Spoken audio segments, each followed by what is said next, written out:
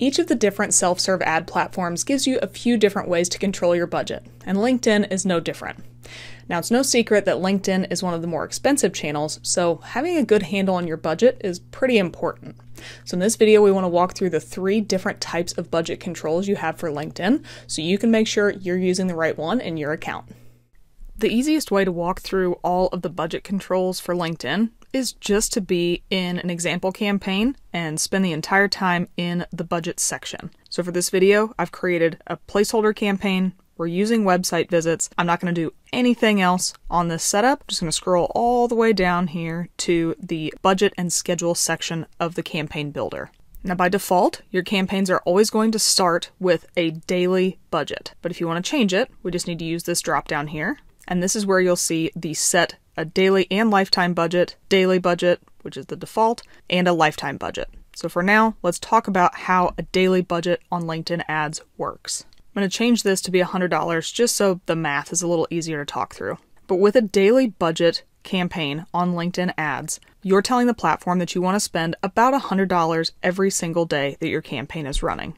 I say about $100 because, as you can see in this question mark here, on any given day, you can spend up to 50% more than that daily budget if LinkedIn thinks there's a good opportunity for performance. So what that means is that with this $100 budget, on any given day, you could spend $150. But additionally, LinkedIn also says that they will aim to only spend your daily budget over that 7-day period.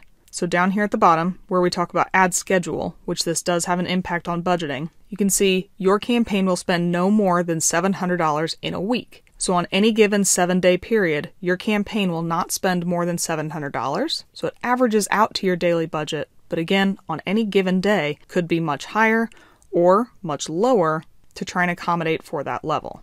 Now the other thing to know about budgets is how you can run an ad schedule on them. So for daily budgets, you can run your campaign continuously, which means you only set a start date, your campaigns will then run, and on any given 7-day average, you should spend about $700. But you can also set a start and an end date, and the math is going to work out pretty much the same here. LinkedIn always sets you to a 28-day default, from what I can tell, and even though you will be able to spend, again, upwards of 50% more of your daily budget on any given day, over the lifetime of your campaign, you will only spend what the average daily budget was.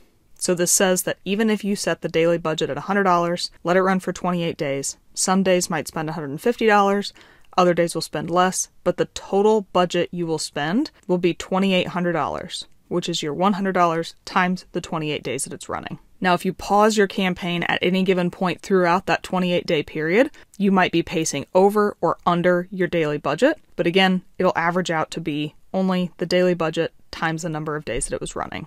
In my experience, daily budgets work the best for campaigns that are going to be on for quite a while, for campaigns that run on an evergreen status, so you always have them in place. I like that there is a bit of an upper limit to what you can spend on any given day, so up to 50% more than your budget, and that it will average out to your daily budget over time.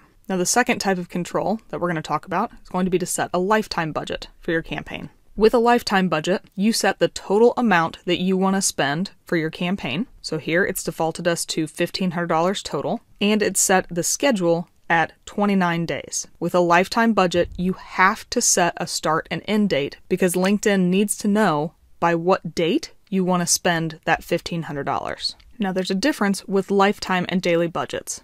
Although it guarantees that you will not spend more than that $1,500 lifetime budget, there are no guardrails when it comes to how much of your budget can be spent on any given day. There is no 50% upper limit. So in theory, you could run this campaign for 29 days, spend $1,500, which for that, the average spend would be a little over $50 a day if it was spread evenly. But with a lifetime budget, you could spend up to $150 a day if the LinkedIn algorithm thinks that it could be worth your while performance-wise. Again, it'll pull down other days to accommodate and stay at only that $1,500 total, but there's no 50% upper limit on any given day. In my experience, lifetime budgets work pretty well when you want to take full advantage of any sort of performance variation that you have in your campaign, but you need to know exactly the amount that you're going to spend over the certain lifetime of a campaign. You also need to know the actual end date So for this, I typically run a lifetime budget for events, short-run events like a webinar or a product launch, something like that, where I know exactly the date that it needs to end on, and there's no reason why I would ever extend it past that date. Now the third option tries to combine these two a little bit and give you the best of both worlds. That's going to be where you set a daily and a lifetime budget for your campaign. So for this campaign, let's keep using the same numbers we had before. Let's say on a daily budget level, you want to spend $100. You'll notice here again, you can still spend upwards of 50% more on some days and less on others. So this is just like a daily budget. You give it your range, it can spend more or less, but on any given day, you've only got that 50% upper limit. You then additionally set your lifetime budget. You tell LinkedIn the total amount of spend that you want to have. Now this is where things get a little finicky. You only set a start date for this type of budget control.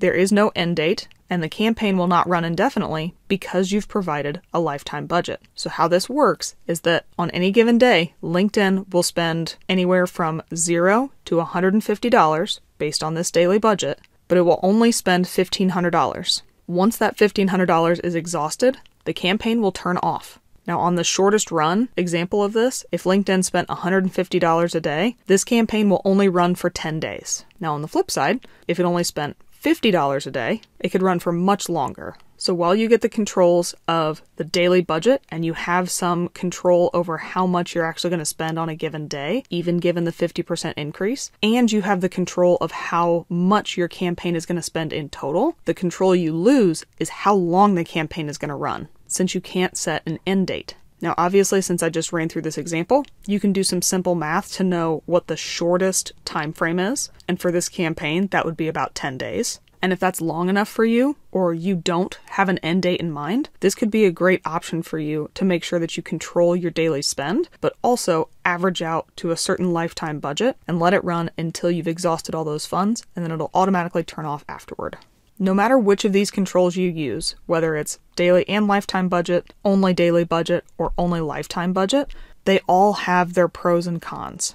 And which one you choose will end up having some influence on how your campaigns perform. If you don't care about your daily spend, you just want to make sure that you control the total spend for the campaign, a lifetime budget is going to be the right option for you. If you don't care quite so much about the total spend, but you do care about how much you're trying to pace on any given day, daily budgets are going to be the way to go. And if you need to control the daily spend and the total spend, but you're willing to let go of some control when it comes to the length of time that your campaign is running, a combination of daily and lifetime budgets could work really well for you. Hopefully now you understand the different budget controls on LinkedIn a little bit better, and you've got in mind the one that makes the most sense for you. But if there's anything I left out, or if you have any additional questions about how these budget controls work, or anything else on the LinkedIn platform, leave us a note in the comments below.